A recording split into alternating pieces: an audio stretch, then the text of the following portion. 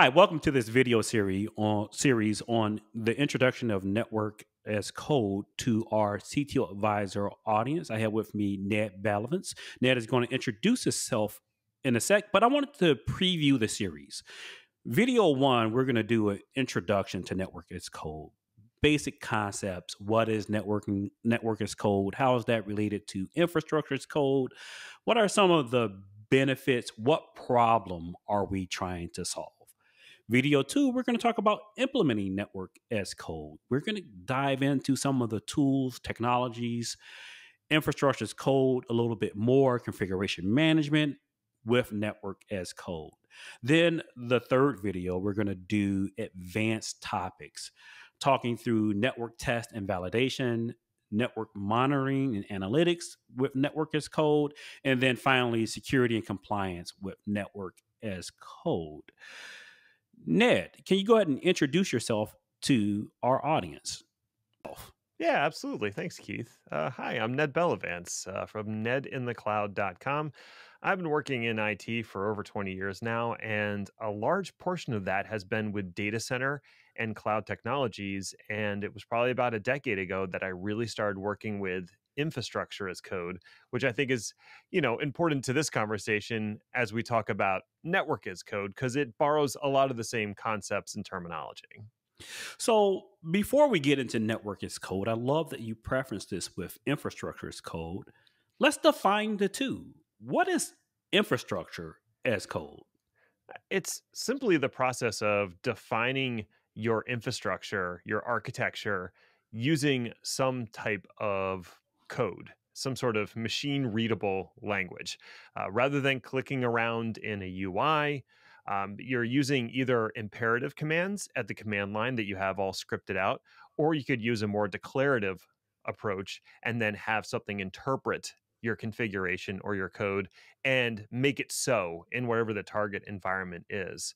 But it does require that whatever infrastructure you're provisioning is able to be interacted with programmatically, especially over some sort of API, a REST based API.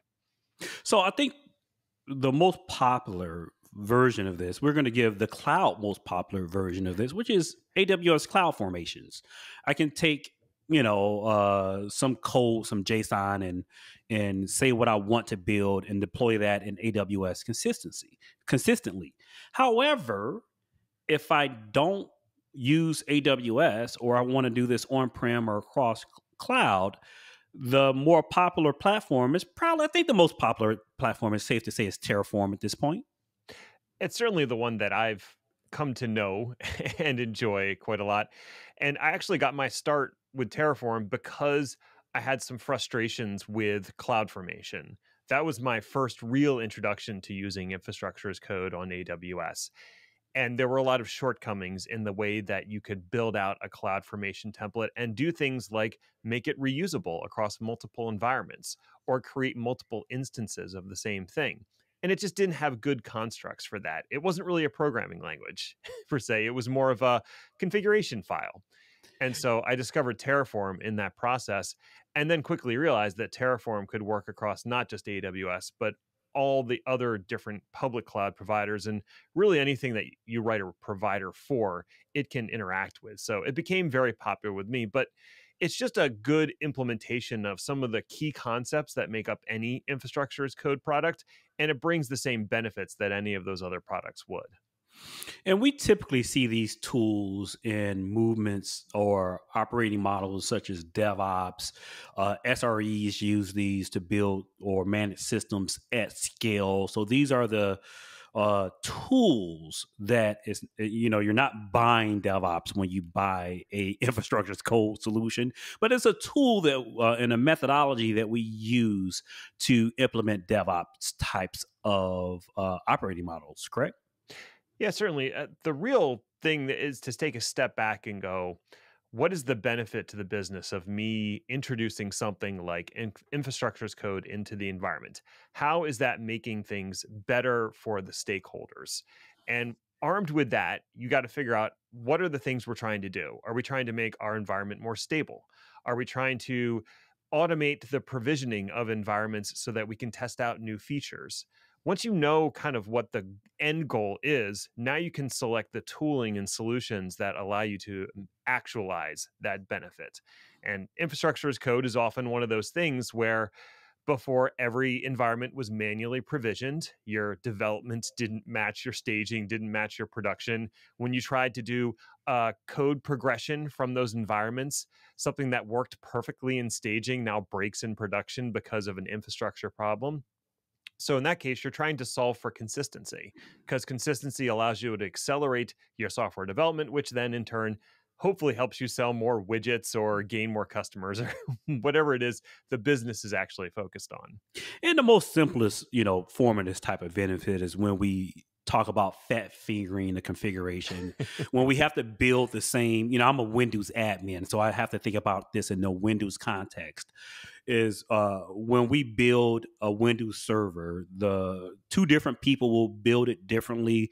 The same image, even if they're taking it from an image file, they may build a server differently than any given time. Not just two different people, the same person. I may not build this server the same way I built it yesterday or the next day. I may have uh, uh, found new practices, new best practices to build a server. And infrastructure as code is the most simplest construct, is a way to be consistent and for me to track how I change building servers, etc., etc. So even if you're not talking about code repositories and all these other abstracted benefits of infrastructure as code, it's just a really great practice. And I think it's the accepted norm now. It's the consistency, it's the reusability. And I'll be honest, Keith, in the same document, I will spell the same word three different ways because sometimes I just do that. I'm inconsistent. I'm a human being. And if that's the way you're building servers, then yeah, you're going to have three differently configured servers. If that's the way you're provisioning your network environment, you're going to have four different network switches that should all be basically identical, but you've accidentally configured them slightly different in a way that might not be immediately obvious, but 6 months down the line ends up breaking something on your network. So being able to apply that consistency and rigor to your infrastructure just makes it that much more robust. So would it be safe to say that network as code is a subset of infrastructure as code? I think that would be a fair approximation. Networking brings its own challenges with it, right? Because that was not traditionally the approach to configuring network gear. The traditional approach was I'm going to connect into each switch and each router, and I'm going to run a series of commands against it. And I had all kinds of hacks back in the day. I had a Excel spreadsheet that would have the commands in it, and then I would merge the commands into like a big body and dump that out to a text file and then copy and paste it, right? Like there were ways to automate your networking configuration, but it was very, duct tape and spit together. It was not a cohesive thing, and it wasn't something that you could easily transfer to someone else to take over management. Everything was very bespoke.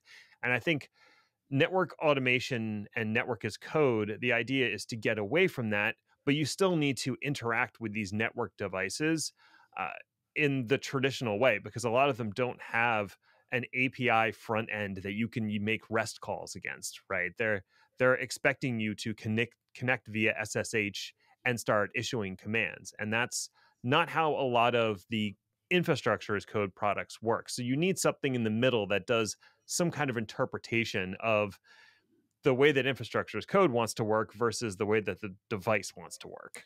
So let's talk about network automation a little bit. We know the disadvantages of manually configuring the network. It is, we introduce authentication, centralized authentication into network switches, so we know who logged into a switch. We may not necessarily know who changed the configuration of a switch or what configuration changes were made. We can't, revert back to a known good state, because what's a known good state of 1,800 different switches? Like Mhm. we don't know that. There's no centralized management of it. There's been tools in the past that's kind of helped us do configuration management, but not in a way that's, in my opinion, that's moved the needle. So let's talk about some of the benefits of automation and some of the motivations you've seen for people to automate the network specifically. I mean, one of the primary motivations is just removing that manual aspect of going to each switch and pushing a configuration to it, then going to the next one. That's fine when you're a small, medium business and you've got 20 switches in your environment. When you've got 100 switches or 500 switches in your environment, all of which need to be configured in very specific ways to work with each other, uh, that becomes untenable for the manual process. The other portion of automation is you usually do introduce some sort of control plane, and that control plane has a holistic view of your networking environment that no one switch or router has. So that has the additional benefit of being able to see what is the possible impact of a change that I'm proposing to the environment before that change is applied, because it has that more holistic view. And typically, because you're managing things in code, or at least the automation platform is, a rollback actually is possible because it is aware of what the previous version of the code looked like, and if something goes wrong, it can move back to that previous version of the code and apply it through some sort of out of band management to those network devices. So I think the biggest benefits of automation is removing that manual process, making things consistent, making rollback possible, and being able to preview the changes or the impact of your changes prior to them actually being applied. All right, Ned. Thanks a lot for helping me dissect the introduction of network as code from a concept perspective. In the second video, we're going to talk about implementing network as code. And then in the third video, we're going to talk about advanced topics in networking code. That's going to be the meaty one. So if you think you already have a handle on the industry and the concepts, you can go ahead and skip on to that. But I guarantee you're going to enjoy the second video in the series.